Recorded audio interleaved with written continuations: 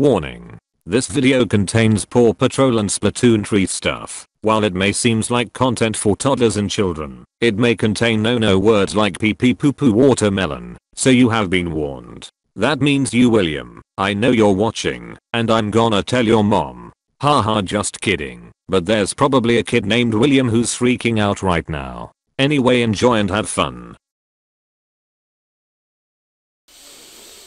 What the fuck? So, hi, I'm Gigi, and I'm back from being a stay-at-home dad. But that means the only media I consumed in last year was made for toddlers. And that's all I can talk about anymore. But enough about me. You came here for Splatoon and Paw Patrol, so let's answer the question nobody was asking. What Paw Patrol character are you in Splatoon 3? Where I will assign you a puppy depending on your playstyle and weapon selection. With that being said, enjoy! Absolute terrors on rank. Will boss you around at voice chat. Expects a lot out of their teammates, but even more out of themselves. Probably made 5 tier lists in a month. Weapons of choice, sloshing machine, dually squelcher, e-litter. We'll go for snacks and bathroom breaks on the match loading screens. Always have a grab tank ready. Got X ranked, then stop playing Anarchy forever. Miss practices by oversleeping. Weapon of choice, Splashomatic, Splat Dualies, Splattershot Pro.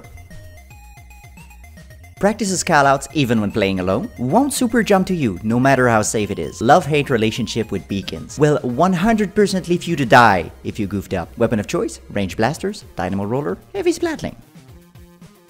Terrible asset to your team, but dang they liven up the place. Tried Anarchy, lost miserably. Went back to Turf War, lost miserably. Warning, do not engage them in Turf Table, they will obliterate you. Weapon of choice, aerosprays, and zap clash blasters.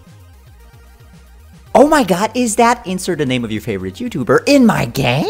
One Trick Pony Extraordinaire. Has a folder full of big man fan theories. Will disappear for weeks, then just revive a Splatfest. Weapon of choice, try Slosher, Ink Brush, try Stinger. Hold on, wrong pick. Always underestimated, but always get results. Tano Missiles Carpet Bombing now in session. Weirdly competitive about Salmon Run. Wants a kid with Little Buddy as his sub-weapon. Weapons of choice, Flingstar Roller, Reflux, and Splatana.